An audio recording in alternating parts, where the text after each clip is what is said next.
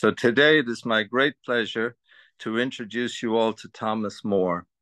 I know that many of you are acquainted with Thomas through his wonderful books, including the #1 New York Times bestseller, Care of the Soul, a guide for cultivating depth and sacredness in everyday life. That was published in 1992. Thomas has written, I think, over 30 books now about bringing soul to personal life and culture, deepening spirituality, humanizing medicine, finding meaningful work, imagining sexuality with soul, and doing religion in a fresh way. In his youth, he was a Catholic monk and studied music composition. He has a PhD in religious studies from Syracuse University and was a university professor for a number of years. He is also a psychotherapist influenced mainly by Carl Jung and James Hillman. In his work, he brings together spirituality, mythology, depth psychology, and the arts, emphasizing the importance of images and imagination. He often travels and lectures, hoping to help create a more soulful society. Thomas also writes fiction. He has a background in music composition and plays the piano daily as a kind of meditation.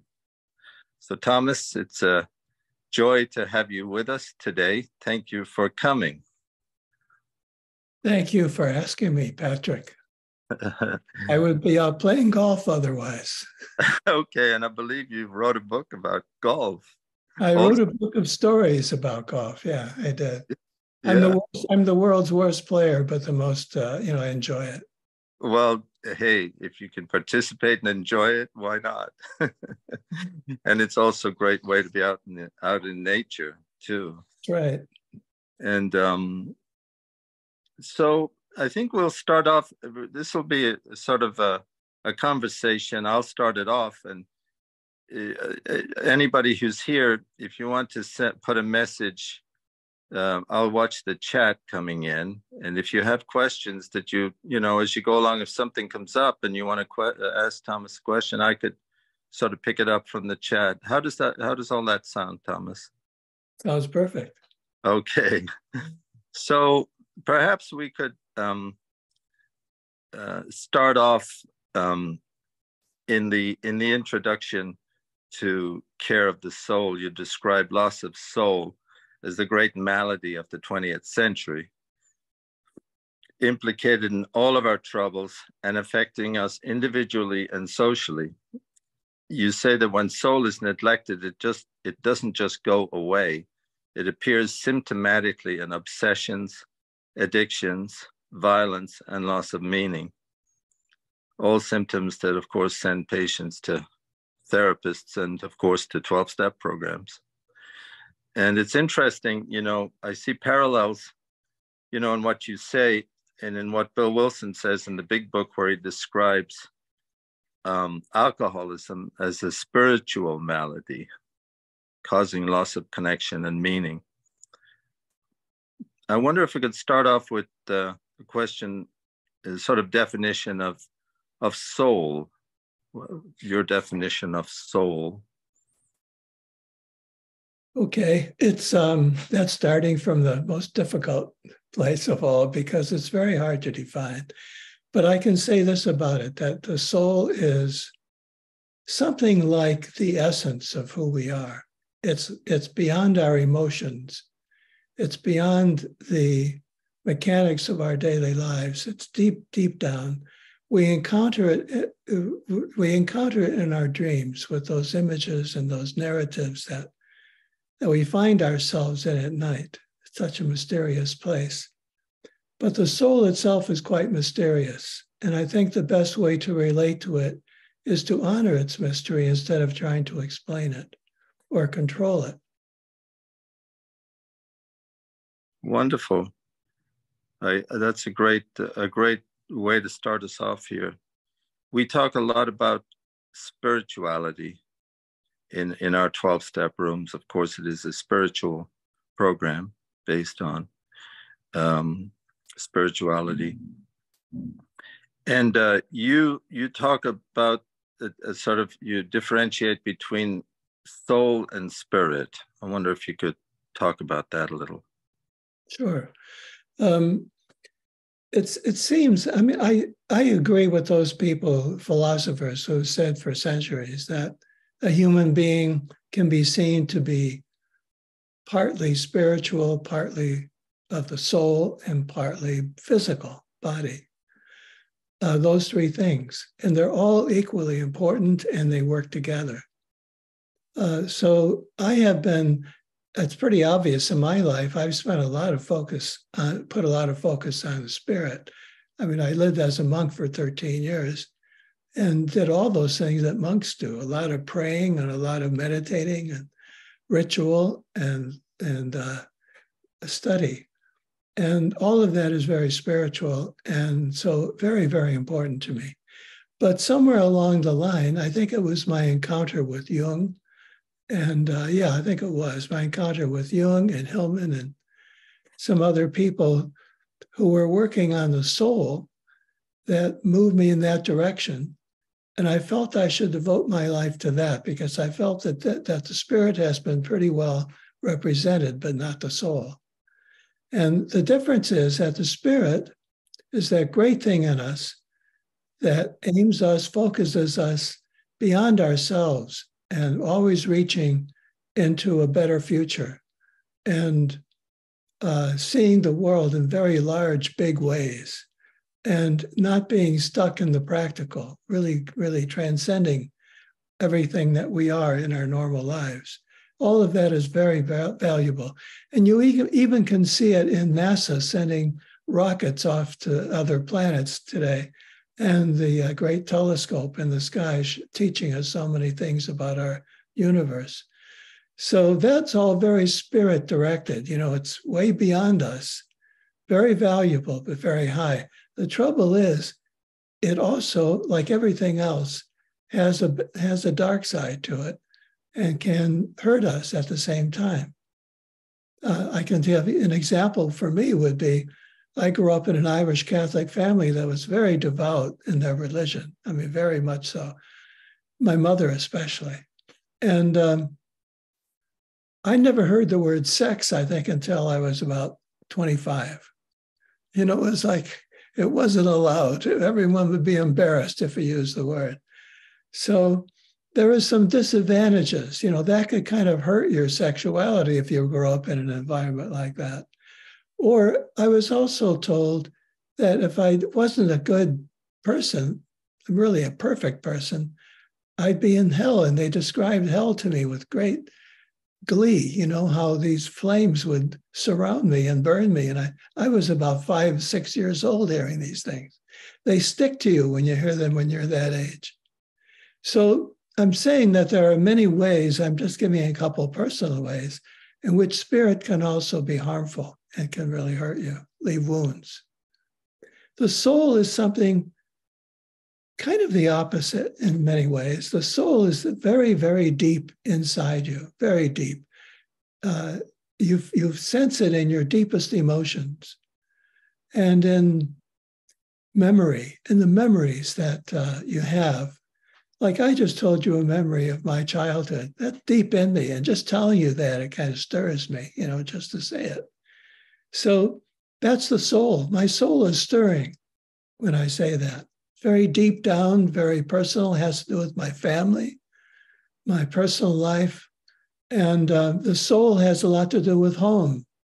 So when people have asked me how to care for my soul, I say the first thing, very first thing to do is try to make a really good home for yourself, wherever you are, first of all. You know, get a house that you want to live in a part of the world you want to live in. Have the things around you that will make you feel good. Try to have some connect with your neighbors. That helps your home. So many ways we can do that. You see, that's kind of a base for yourself, deep down. It's not way out there in the heavens, you know, it's very down where you live. And I would say that food is very important for the soul. That's why when I find people who are having trouble in life, I suggest that they learn how to cook, take some cooking lessons to get into that. You know, cooking is full of metaphors. Like it's like an alchemical process where you you make all these things on a stove, and what's happening there in metaphor is getting yourself together, and cooking yourself, and getting some flavor out of your own life. So soul then can be very, very close to home and deep down, and it too can be troubled. We can have a lot of troubles in our soul. So if you grow up in a family that doesn't know how to deal with children very well, those wounds of your childhood stay with you as images and stories, and they never go away. They're there all the time, and they're present and they affect you. And yet a lot of times they're invisible because we don't put our attention to them. So as someone myself who is a psychotherapist, the word psychotherapy means literally care of the soul. I'm someone who cares for souls. What I do is try to help people get closer to their childhood memories and notice how they are present, and notice how they could, if they want, they can choose a different kind of direction to go. They don't have to live those memories over and over again. So that's just a start to tell you how I see soul and spirit as being two different directions in a life. Wonderful. And as you describe it, soul has this beautiful, gentle, deep quality, but it also has what we call the dark night of the soul. And I think with many of us in the 12-step rooms, we spend a lot of time, especially people come in, we have alcohol is mentioned in the first step only, and it's only mentioned once, but God is mentioned many times throughout the rest of the steps, or alluded to throughout the steps. And of course, there's talk of the necessity of a vital spiritual experience in order to achieve sobriety. One of the things that comes up a lot, people come to our rooms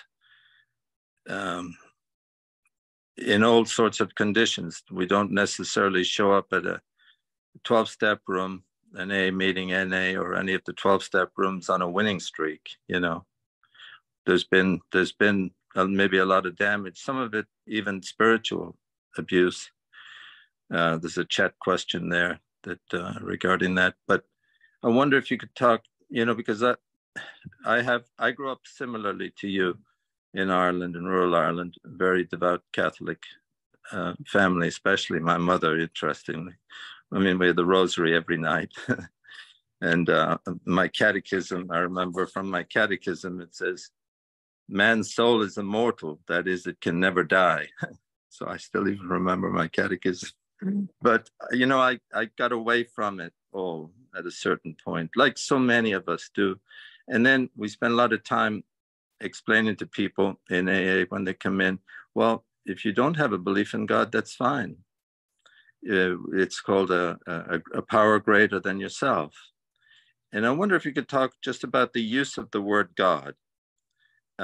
Because it's something I grapple with sometimes. I mean, in AA, it's really not about belief; it's about behavior. So I wonder if we could tell me your thoughts on some of that, the use of the word God. Sure, I go on that. That's one of my favorite topics. Yes, I give a lecture where I say the title of it is "I Rarely Speak of God." Or I rarely use the name God. That's true. I very rarely do. I do it, but very, very rarely. I mean, like once every 5 years, I'm talking. So I do that because I started out, I just said, kind of a child Catholicism. It's so interesting, Patrick, what you say that you remember that phrase from your catechism, because that's an indication that we still have those words being recited in us. They don't go away. And you remember, this may be surprised to remember, but it's a hint that you probably have a lot of those things being repeated in you constantly that you don't hear, you're not aware of, but they're going on anyway. One thing we've learned from people like Carl Jung and others is that we have a life in us that's unconscious, that we're not aware of, but does affect us. And so that's why I think our child ideas about religion and about God are okay in a way, but on the other hand, they are childish. They're of a child, and I think that's very important for us to be adult about religion, to be adult. And I was very interested in this question, so I got a PhD in religious studies. I really studied it pretty intensely. And I felt after all my studies and experience, life experience, especially as a therapist, that the word God is, as I see it, is primarily there to put us on the edge at the very frontier of our existence, of our world. And we don't know really what's on the other side of that. Even our telescope doesn't tell us that, really what it's all about. And I think that the word God should, in my view, should put us in that place where we don't know. And this is not just my idea. The Tao Te Ching from China says, he who knows does not speak, and he who speaks does not know. And Meister Eckhart, this great mystic in the Christian tradition, said that, that we don't know who God is. We don't know. We're in ignorance. Some of the great mystics have said that. Nicholas of Cusa was a great theologian who in the 15th century said, he wrote a book called Sacred Ignorance, meaning how important it is that we are ignorant of certain things that we don't know. So we can use the word God if you want, but it's a dangerous word to use because it gives the impression that you've got a hold of something that's not holdable, that is infinite and unknowable, as Thomas Aquinas said, unknowable. I take that seriously. I think a lot of people don't. So I don't use the word God because I think it's not appropriate. And yet at the same time, and now I can tell you, I'm thinking like the great German theologian, Dietrich Bonhoeffer, who died because he was involved in a plot against Hitler.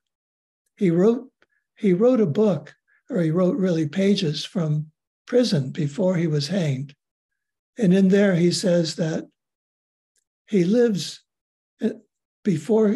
without God in the presence of God.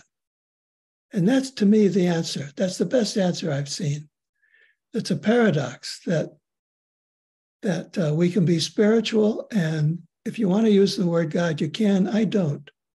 You can use it if you want to name or bring you close to that great mystery that is unknown and unknowable. If it does that, we're in good shape. If it gives you too firm an idea of it, or you think you have the truth there, then I think you're in trouble, because that's what causes so much conflict between people. They think they know the unknowable. So in all my work, I try to evoke the presence of God without using the name God.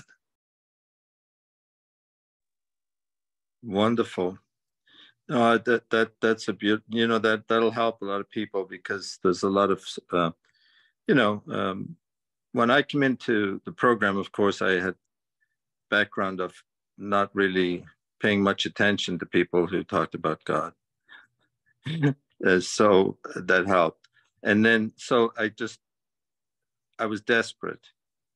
And so I looked at the people who were not drinking, and I'm trying to figure out, well, what did they do? So I was willing to stay because out of desperation. And one of the acronyms actually we use in the 12-step rooms is for people coming in that state is GOD, gift of desperation.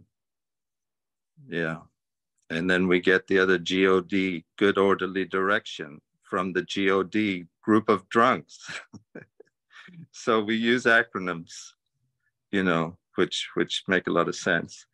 And yes, so I think that's very, very helpful. That's really helpful, Thomas. Thank you. And another thing, in our email exchange, you mentioned that you've been long interested in the deeper meaning of alcohol as an alchemical substance and its relation to the Greek god Dionysus and Jesus's miracle of turning water into wine and saying that his blood is now wine. And I mean, I'm wondering if these two were our first enablers. Could be. Do you want me to say something about those? Fascinating to know, your thoughts on the alchemicals. We talk about, Jung talked about it. There was a fellow by the name of Roland Hazard, who was a wealthy American businessman who he was trying to stop drinking in a group called the Oxford Group. And he went and spent almost a year with Carl Jung in Switzerland in the early 30s. And Jung finally told him that the only solution that he could see for his drinking would be to have a vital spiritual experience. He said it's the only time when he'd seen it happen. He gave him some ideas that Roland brought back to America, and he finally, met up with another gentleman, Ebby Thatcher, who finally met up with Bill Wilson. So they kind of serendipitously brought this news from Carl Jung, this need for a vital spiritual experience, which they had already been kind of working with in a group called the Oxford Groups. And so Jung, somehow he had an influence on the founding of, on some of the thought in the founding of AA, and Bill Wilson, and he had an exchange of letters. And Jung talked about this thing, this phrase, spiritas contra spiritum, where, we come to the spirits, the small s, that can only be opposed by the large spirit, S, the large S spirit, spiritas contra spiritum. But this is all interesting stuff. I know that you probably got some things to say about all of that, especially this thing of the alchemical substance and the Greek gods and all of that. So I'll throw that out there for conversation. That would take us hours to really do, but I'd like to say a few things about it. I hope it would be helpful. One is that from alchemy is, I just this morning gave a lecture on alchemy, so it's on my mind. Alchemy is a practice that was all around the world for centuries, where it was parallel to astrology, where people have looked at physical things like, astrologers look at the planets, but they see meaning in the planets, and they see forms, and they see images, and that from those images it incites their imagination, and from that they can offer suggestions for your future and how to live your life. It's very, very interesting process. Alchemy is like that, except instead of using the stars, they use materials like stuff of the earth, like mud and stones and whatever it is you find in the earth, or chemicals. And they put them into vessels and heat them up, put water in them, heat them up, and look at them closely. And they see these images, like they have visions. It's hard to describe what that is. It's like looking at the clouds and you see animals, in the clouds on a cloudy day. And they see these things in the vessel. And Jung picked up on their writings, what they saw in these vessels, and thought that this was, what they were doing was depth psychology and a spiritual practice. And in fact, the alchemist had an oratory with him next to his oven in his laboratory. And he would pray there because he knew he had to be guided. I think all these things are relevant. The alchemists talked about water, and this would be parallel to alcohol. They said there's H2O, there's the water that we drink. And there's what they use Latin all the time, aqua permanens, which means eternal water or timeless water. So they're talking about water that is not physical, but important and real. And they said in alchemy, what we do is we put actual water into a vessel. What we're looking for is aqua permanens, the eternal water, the fluidity of life, or the source of vitality, the water in us that gives us life, that keeps us alive. A kind of, not a water you can look at and touch, but a water that exists in the imagination, eternal water. I think that alcohol is like that. There's alcohol that you drink, and there's alcohol permanence. There's eternal alcohol. There's alcohol that speaks to the soul. I think that's the kind of alcohol that Jesus made at the miracle at Cana when he turned water into wine. I don't think he was there to be a magician saying, look, I can make good wine. There was a mystery there that I can change the world. I can change your life from being like plain water to being wine. That's the image for how your life will be if you hang around with me. You'll no longer be like a glass of water. You'll be like a glass of wine, with all the intoxicating aspects of that and the intensity involved in it. So that's how I see it, that I think that if dealing with the alcohol, the actual alcohol that's a problem for us, I think our main task might be to find the eternal alcohol that we're looking for. Something. I'll tell you, let me give you an example from my practice. I had a client years ago, a woman who came to me having great trouble with alcohol. And we talked about it at length, about many things. I think it was important to sort out what alcohol was for her. But one day she had a dream. She came to me. She was in a church. And she was in the baptistry of the church, standing in front of this place where people get baptized, like a stone platform.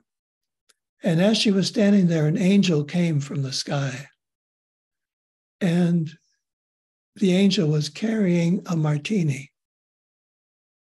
And the angel put the martini on the altar, the baptismal altar there, for her, and then went away. I thought that was not only one of the most important dreams for her, it said a lot for her, but I've kept that in my mind as about life itself and about our addictions. That what we need, when we're suffering the alcohol, like she was, what she really needed was the angel coming and offering a different kind of alcohol, one that is not literal, but is in that realm of the spiritual and the imaginal. So that kind of comes back to that idea of spiritus contra spiritum. I have a problem with that, though. Can I say that, Patrick? Yeah, well, yeah. My problem is with the word contra. Okay, good. Contra means against. I don't think spirit is against alcohol at all. I think the thing to do is to see how spirit and alcohol are brothers. That they have a connection with each other, but there's not a connection of being against each other. I don't think that's what it is. I understand what you're saying, I think what you're saying is that if you have a more spiritual, intensely spiritual life, it will counter the bad effects of the alcohol they're having. It's counter in that sense, contra. Right. But I wouldn't want to make too much of it, because I think spirit is very much in tune with that deeper kind of alcohol. Whatever it is, if you want to know what that kind of alcohol is, just ask what you're looking for in it, what it gives to you, and get a sense of what that is in a non-literal way. Yeah, or think of it not so much as a fermented or distilled drink, but think of it as what's the essence that we're talking about. Exactly. Okay, that makes a lot of sense. Thank you, Thomas. So again, the chat, I think we'll open the chat and allow people to come in with questions. I have a couple more things. Basically, in terms of practicality, what can we do in order to bring soul to have a deeper encounter with soul, what are some practical, you mentioned the home. Yes. The Well, there nature. are so many things you can do. You can do things that are very human. See, the ancient teaching is the soul makes us human. The spirit allows us to transcend our humanity. But the soul makes us human. It has to do with our humanity, being human beings with ordinary human desires and fears and problems. That's life. What I've loved about the work of James Hillman, my friend and teacher in a way, was that he could accept everything as part of the life of the soul, that he didn't divide it up into the good and the bad so much, that everything has its place. And that's pretty much the way it is with the soul. So I think the way we could cultivate soul in particular is find those things that give us our humanity, like, let's say, talking to our neighbors, being able to get along with our neighbors. That's why what's going on in the Middle East today is soulless. There's no soul there because the neighbors can't work it out. Neighbors can't work it out. It's the same with Russia and the Ukraine. Neighbors can't work it out. You know, in the best of worlds, neighbors can really benefit each other. And you can have connections that, just like you here, you know, being in your group here today, your little community today, your neighbors. Like, look on the screen, you're neighbors to each other. We're neighbors on the screen. So that is a sign of soul. That's a sign of soul. Neighbors can talk to each other and listen to each other. You can listen, let the other person talk. That's a fantastic achievement. I wish our politicians had learned that much. Listen to each other talk. Imagine getting started that way. So that's soulful. That's a soulful thing to do. Cultivating your friendships. In history, the most common theme among people interested in soul is friendship. And they say that pleasure is important for the soul, and the most important pleasure is the pleasure of your friends. So there's a hint right there that a very good way to live a more soulful life is to take time to cultivate your friends and friendship, and give yourself to the friendship. And I would say, I go a little further, that in all of our interactions, we could be friendly.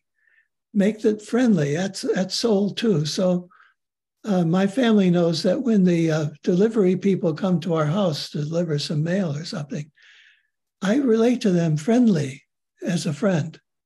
I don't mean that now we're going to be friends forever. We're going to be friends for a few minutes. But that's what I'm looking for. Kind of this friend. The Greeks said it's a special kind of love, philia, a particular kind of love that you give to your friends. And that's very important for the soul, to have that feeling. So that's a few things to get started, but there's so much more. Wonderful. Now, I do know that you are acquainted with Irish culture. And we have this great thing in the 12-step rooms called sponsorship. And I'll show you how it all relates here in a minute. And the sponsor and the sponsee develop a relationship. In our pamphlet on sponsorship, it says that we meet as equals, and that the sponsor is somebody who's been around the program a while and understands it and helps the other person. And there's various methods, but it's laid out in the big book how to go about this pretty well. And like you said, it doesn't have to be like, obviously a therapist has you develop friendships, but they're still not, you know, it's not like a love relationship. It's this thing that you're talking about, this friendship. And in Ireland, there's the Anam Cara, the soul friend.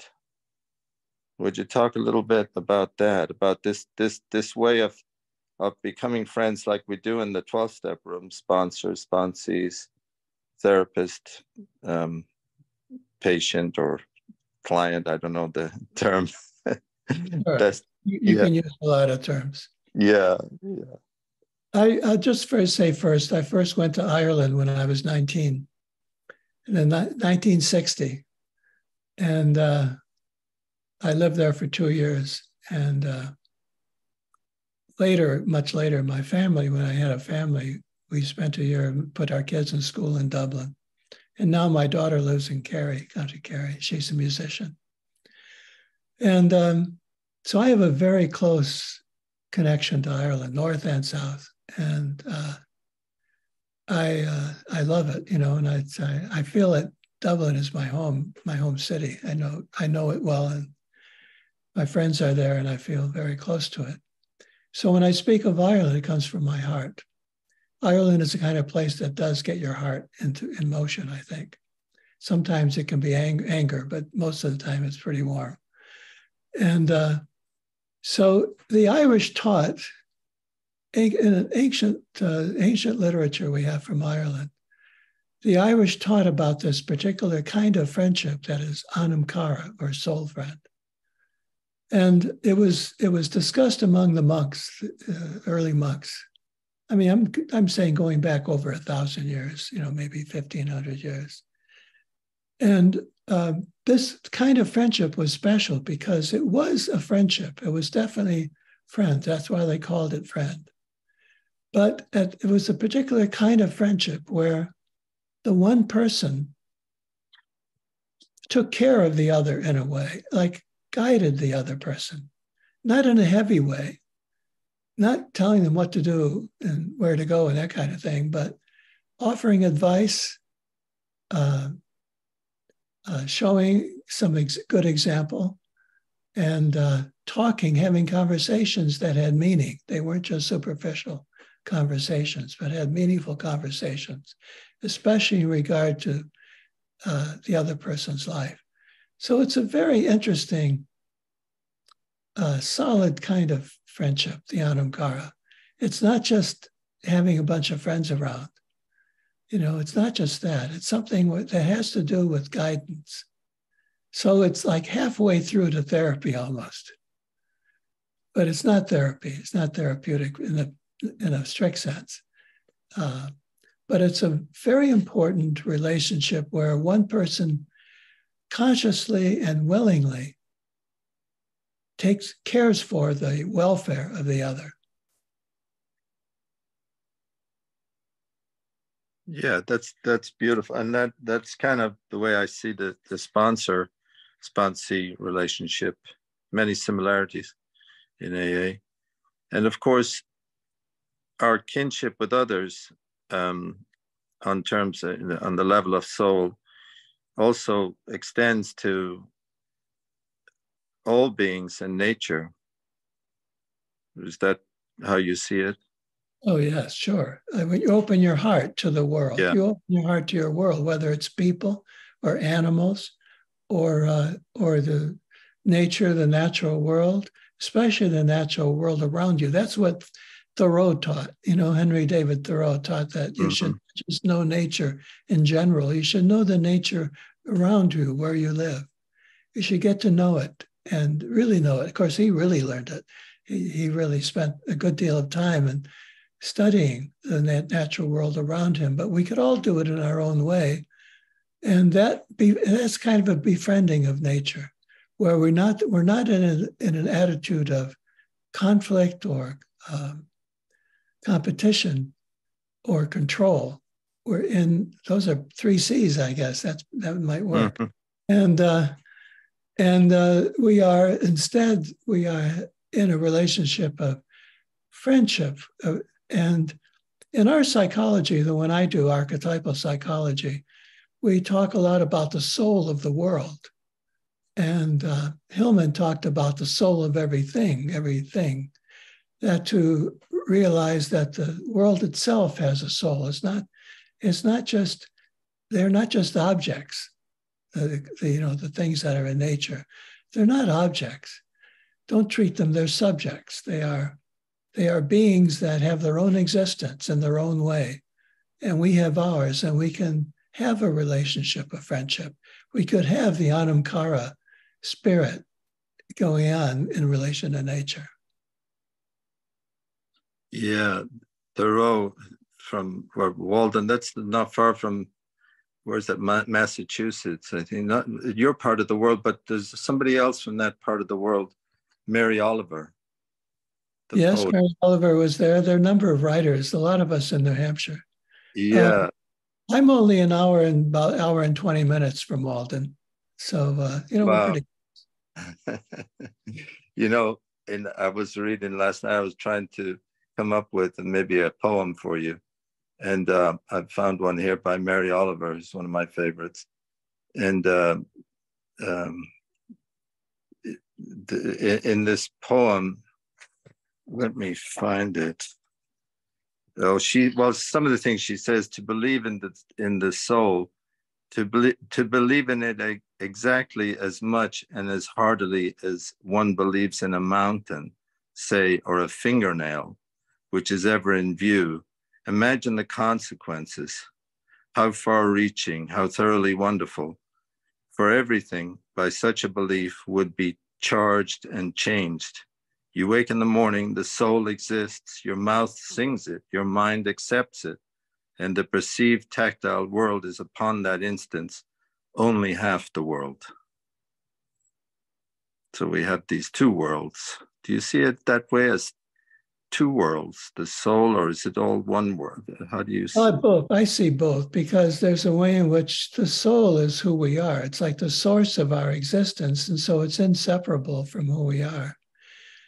The soul, isn't it true that when you live your life, things come up, they rise in us all the time.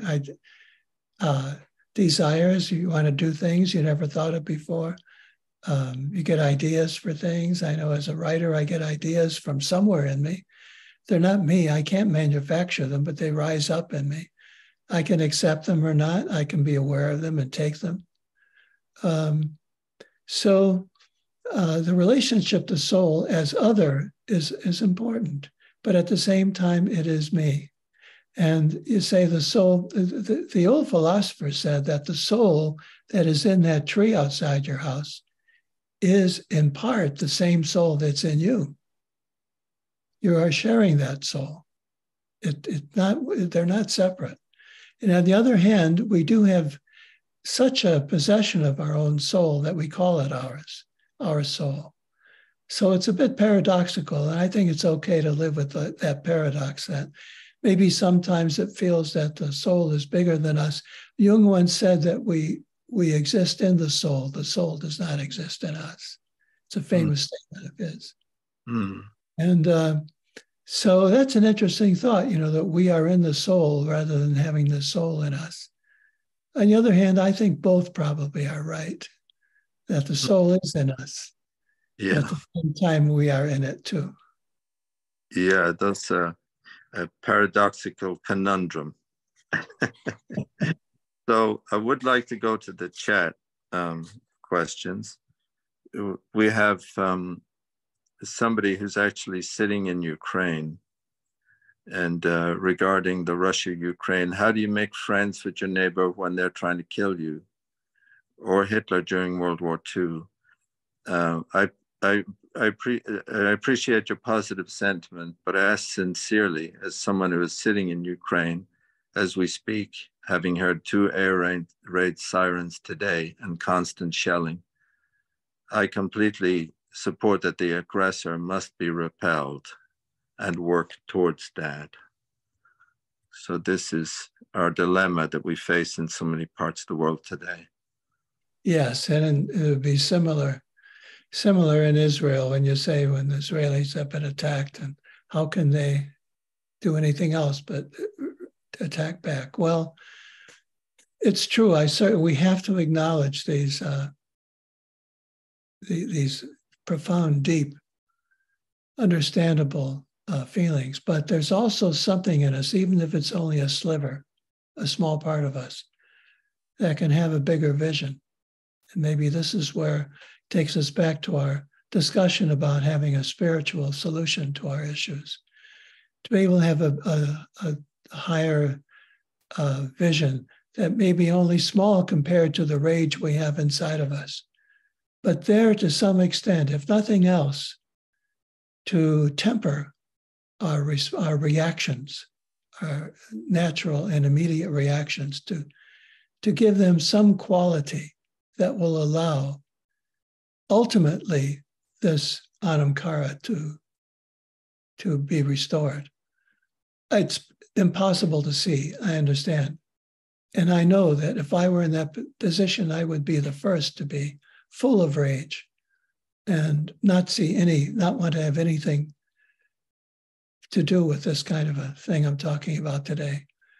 On the other hand, I know that I've dedicated my life to have a higher vision.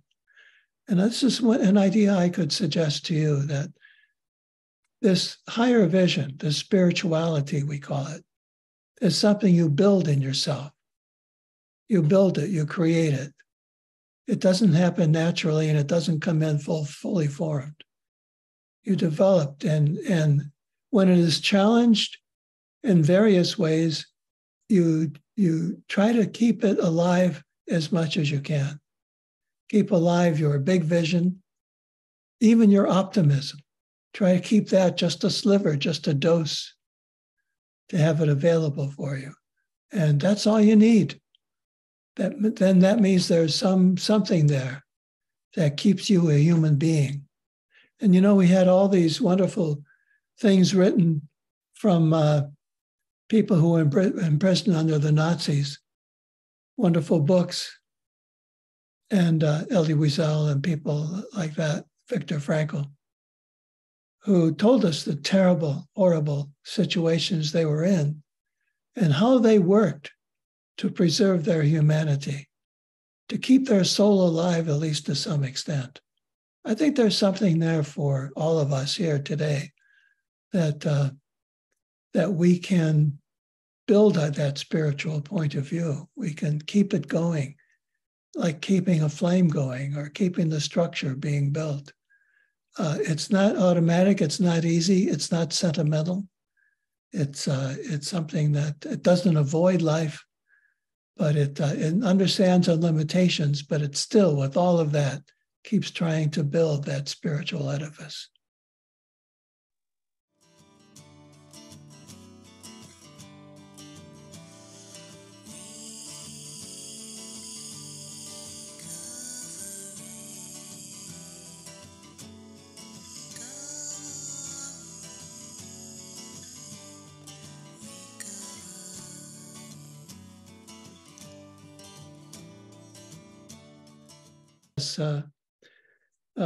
John O'Donohue, O'Donohue, I think they say, don't they?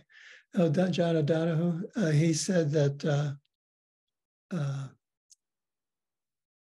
he had, when he presented that book, Anamkara, about the same time, just a couple of years after I did Care of the Soul. And we had a few times where we could talk about it together. And I didn't know him well, but we did have conversations. And I felt that he did a great service in resurrecting that idea of the Anamkara.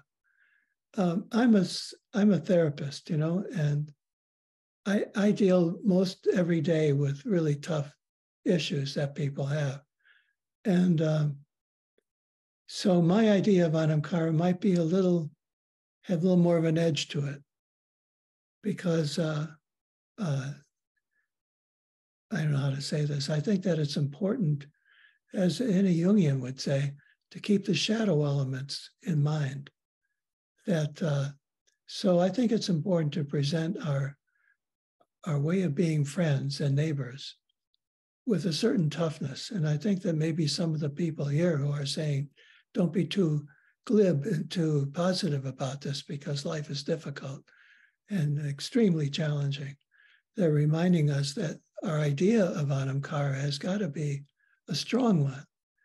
And that's why I wanted to tell you about building this idea of your spiritual existence, to make it day after day and not just think it grows all by itself.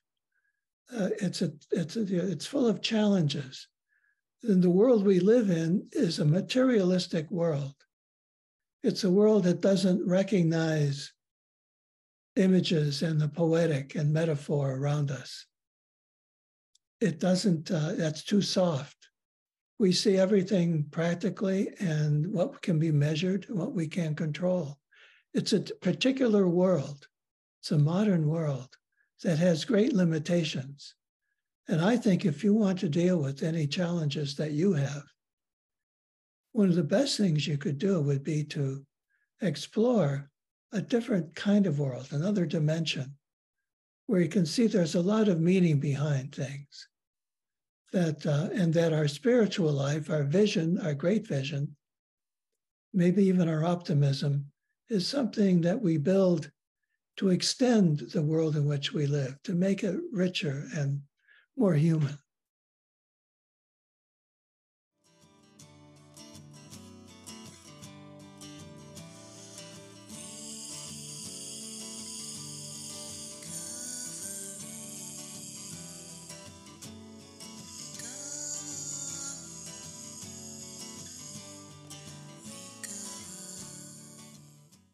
It has been such a long time. I did many years ago. It's been a while. Recently, what I read in preparation to talk to you were accounts of the relationship between Bill Wilson and Carl Jung. I was quite interested in those letters that they exchanged and to see what was going on there, because I feel that it's important to have. I can't tell you how much I have studied and read in my life to develop, to create, to build in myself the depth and the height, the spiritual and the soul elements, study of mythology and religions, and all of this, to be able to have a big enough vision to be able to see what's going on in something like a challenge with alcohol. I have to admit, that has been my focus all the time. And I haven't read other things that are more related to life as you're doing it. I kind of float in my world. I will confess that. Of course, I have my own life and I have my own experience of my clients in therapy, which I say are very grounding. So what I wanted to be able to bring to you is something fresh, I had hoped, something somewhat different. I didn't want to be too academic about it because I can go off on those tangents. I'd love to talk to you about the god Dionysus, and I'd like to talk to you more about the story of Jesus, and also about the Sufis, the great Sufi poets who write about being intoxicated with the divine. And so there are all these images of intoxication. And even the book I have of Sufi poets is called The Drunken Universe. And I'd like to be able to talk to you about those things because they expand our notion of what we're dealing with. And I think our problem usually is that we're too influenced by the world around us to have narrow ideas of how to solve problems. We have to focus more on what is happening in our lives and having great images and great resources that are much bigger that can help us. So that's where, see, when you talk about spirit, helping with spirits, to me, the way that helps is that we get a much greater vision of what's going on. We know better, we might be able to know better what is happening. Like, what is it we're really looking for? Like, what was my client looking for? The dream told her she was looking for what the angel could give her, not what the drink could give her. To me, that's a very important lesson. And that's what I do. I kind of represent the angel coming in, floating in, saying, there's a different kind of alcohol. Go look for it. Get that. I find that in many, many, many symptoms that people have. We say in my psychology, in archetypal psychology, we say always, go into the symptom. Don't go against it. Go into the symptom. Get what the symptom is trying to show you, no matter what it is. So if your symptom is loneliness, go into the loneliness. Don't just try to be among a lot of people thinking you're going to help it. Go into the loneliness. Go into the symptom. And in that same spirit, I would say, go into the alcohol, not literally, but get a sense of what it is, like the dream show. It's something else. It's something at a much higher level that maybe you haven't considered, something that you could maybe bring into your life.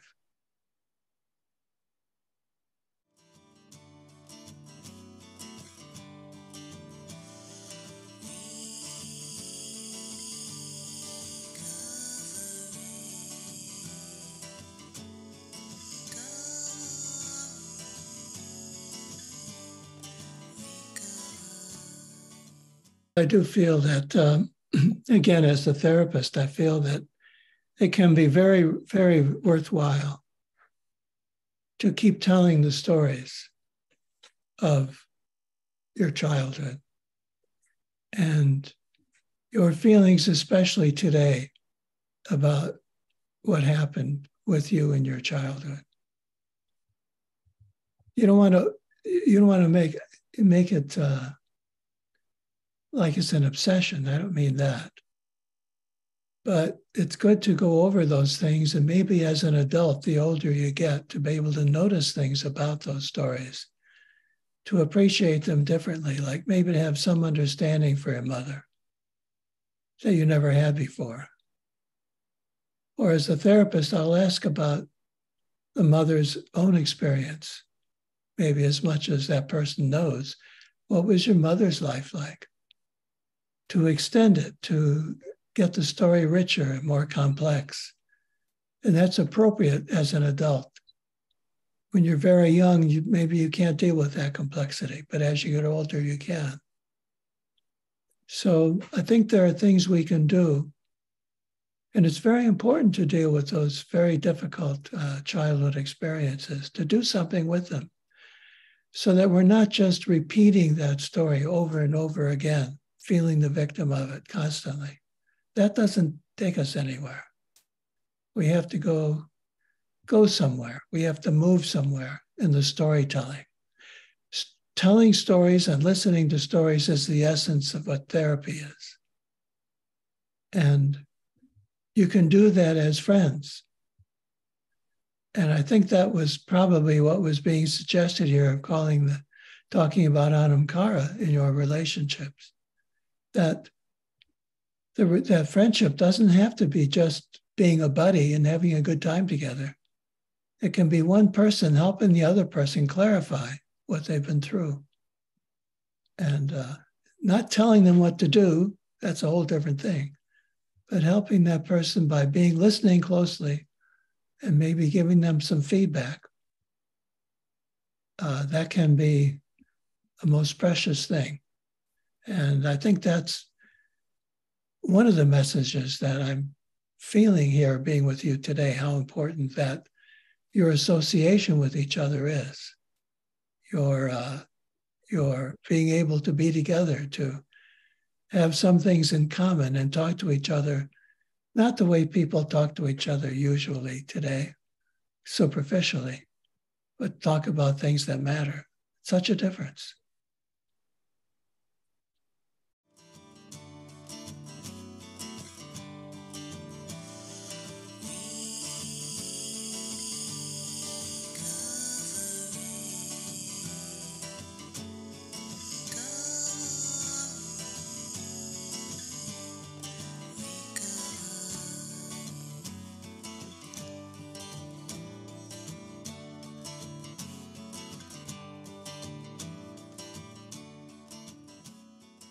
I think that trauma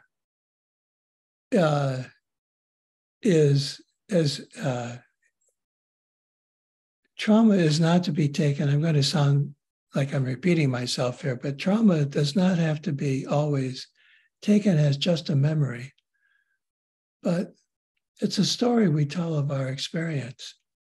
And we tell it often, and it helps us to explain who we are sometimes, because we think that trauma has made us. We tell the story that the trauma has made us feeling what we're feeling today.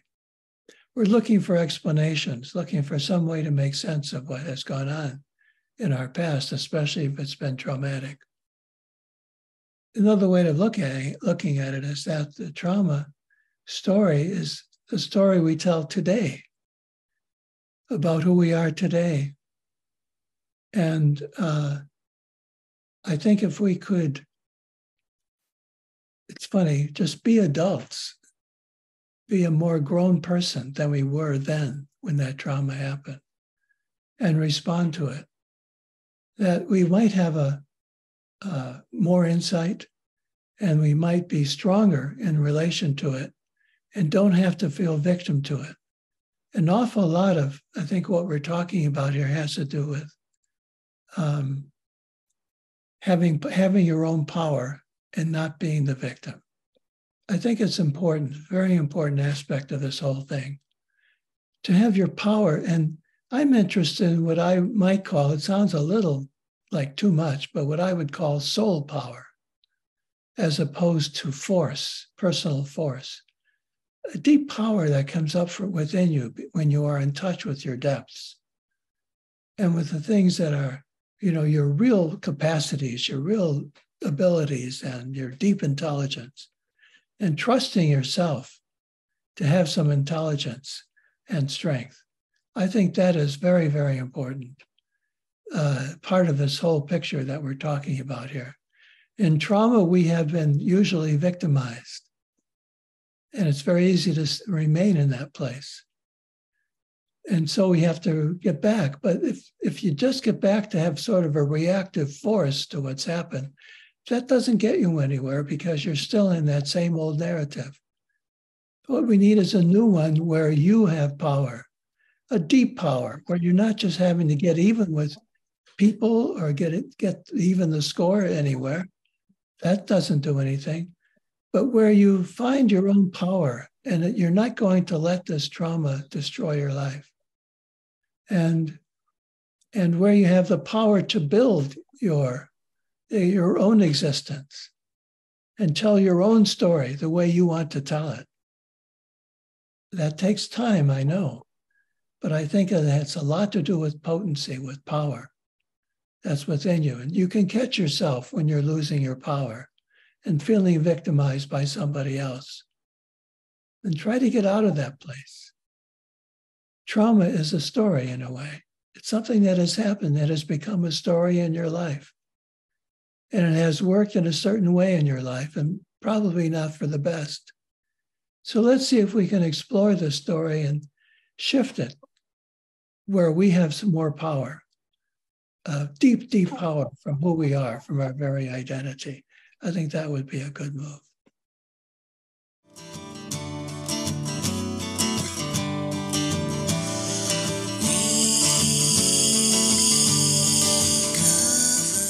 Good, thank you. Thank you. That adds a lot to what I just said.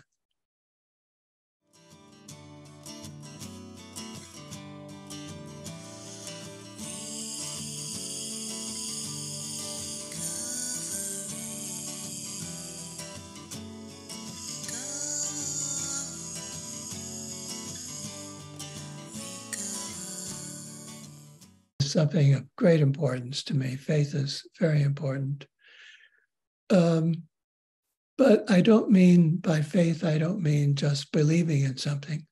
I mean more trust, a deep trust, and not just a feeling of trust, but actually a way of being in the world with trust. This might open me up to a similar objection as before, that the world is not trustworthy. But at the same time, it seems to me that we have to develop trust in a more absolute sense. I like your idea of a two-way prayer. That makes sense to me. We have to listen for guidance. Guidance just doesn't come out of our head. And there's an otherness about experience. You can describe it any way you want. You can say an angel comes to you, or I can say a muse helps me write my books. We can say conscience guides us when we're trying to decide what to do and not to do. There's an otherness about our existence. The great psychologist Rollo May talked a lot about this, about how there's an other voice and presence, the daimon they called it, that's in us that can help us get along, but it has to be other. It can't be just out of ourselves. And I can see a two-way prayer that way.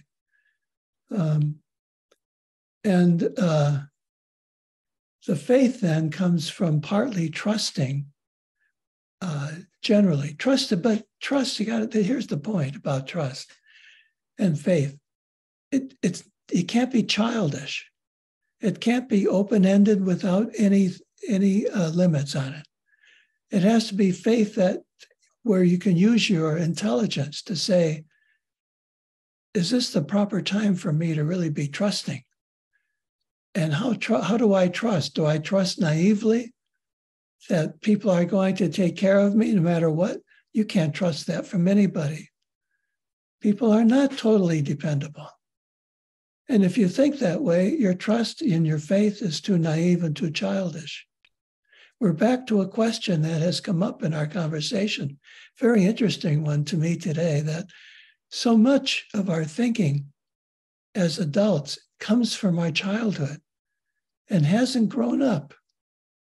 So our faith has to grow up. It has to be an adult faith, a faith that comes from an adult who can think and has intelligence, make judgments, discern. If you can do that and still have trust, that's pretty good.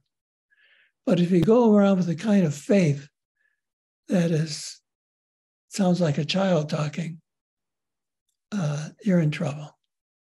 I'm afraid that's where a lot of people are.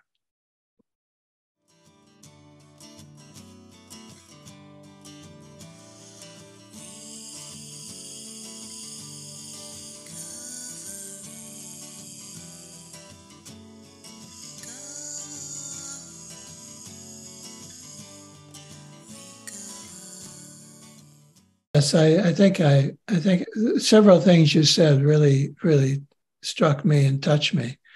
One is that the alcohol can take you away from yourself, where you're not living your life and you're not in touch with yourself. And one thing AA can help you with, like a gathering like today, is to discover that you have a life, that who you are is significant and important, and that other people will listen to you. But I can tell you they are essential for us. And when they're not there, we go a little crazy. And I think our addictions are like that. We kind of go looking for something to be attached to. I've always felt that addiction is a kind of love. You know, that it's a way of loving. It's an odd way of putting it, but not great love, but it's still love. Love of something, being attached to something, wanting to be around something. It sounds like love to me.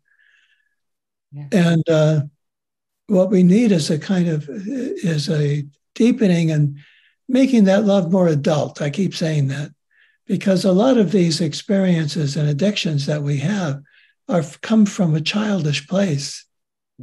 And we have to be adults. It sounds to me the way you're talking now that you discovered your adulthood. And you don't give so much to other people's opinions because you're who you are and you're valuable and your opinions are very important, the most important. And you can trust them. We get back to faith. You can trust them. You can trust yourself.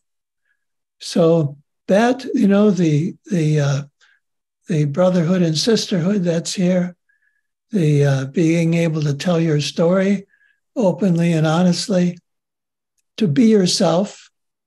These are the basics of life. And this is what you find can be curing for you, can be helpful, and take you to a better place. They're very basic, but they're more important than they look.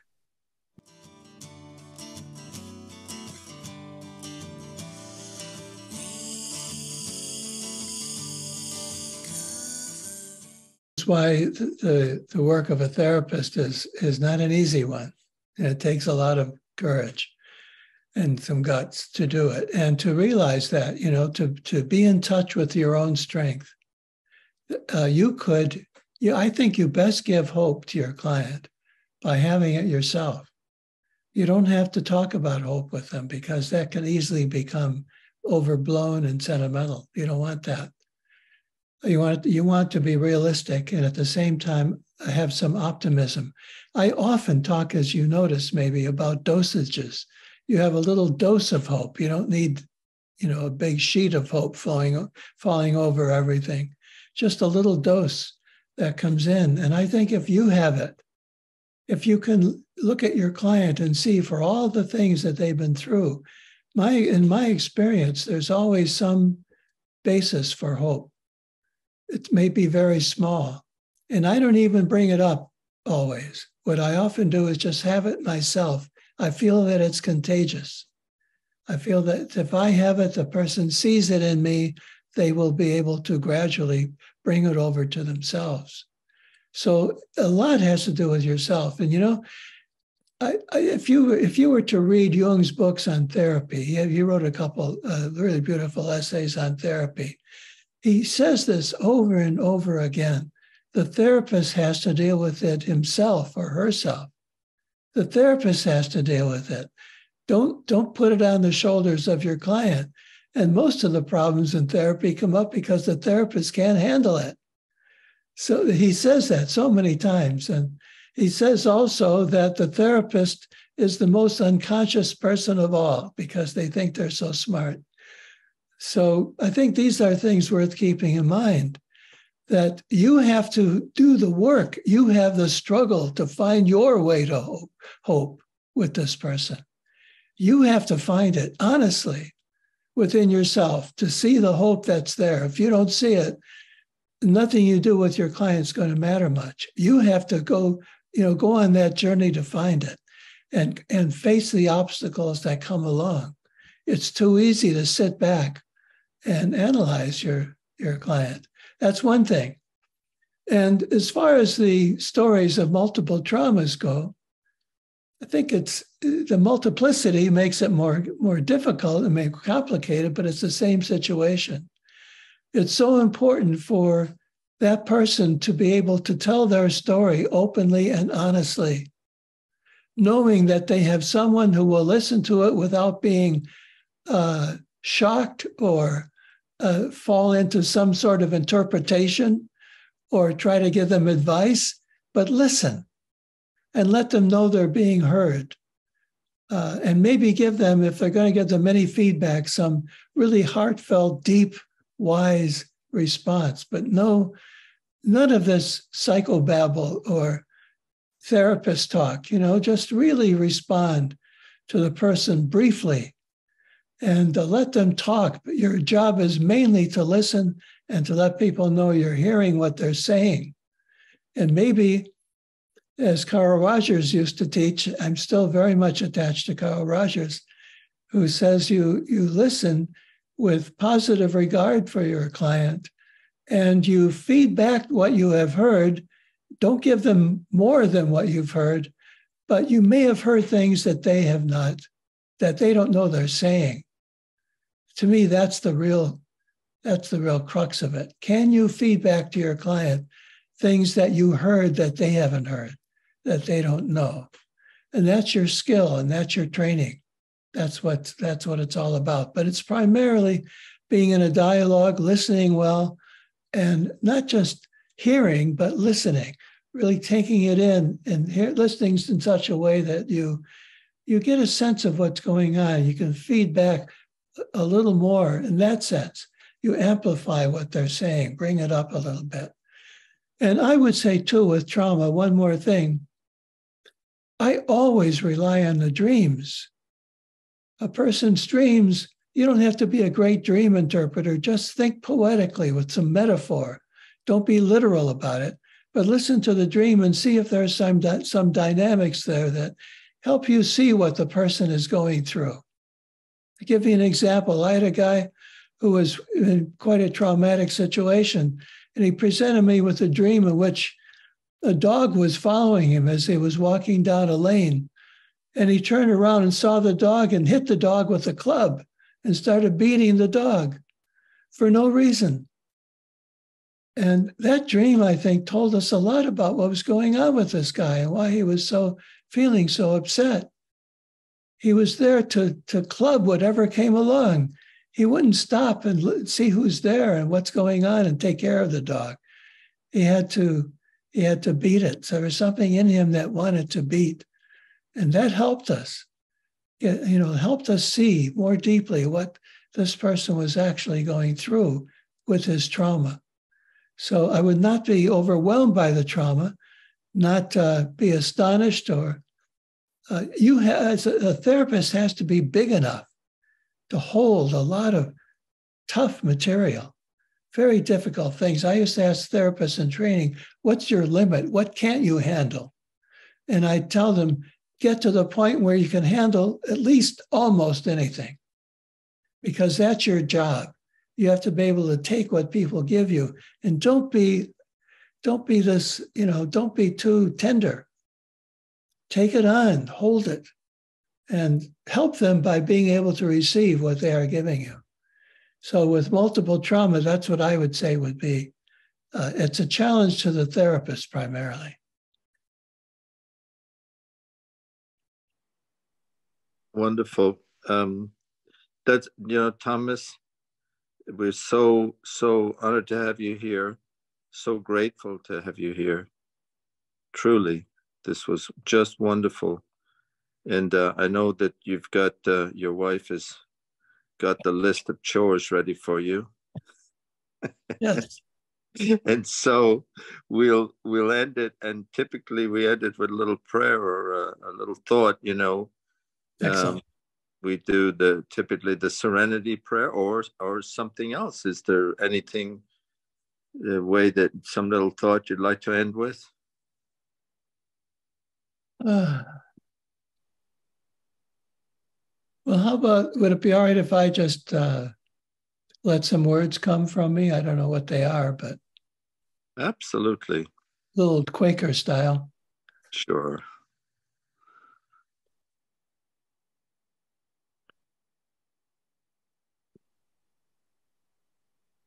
How important it is for us to gather together. There is something bigger than us all when we are gathered together. And that thing that is bigger that we have invited in and welcomed is the thing that will help us get along. And being together reminds us that we're all human beings, we're all in the same boat. We're all plan B, we're all trying to get along. Nobody's perfect. And the recognition of that is a way of discovering how valuable we are.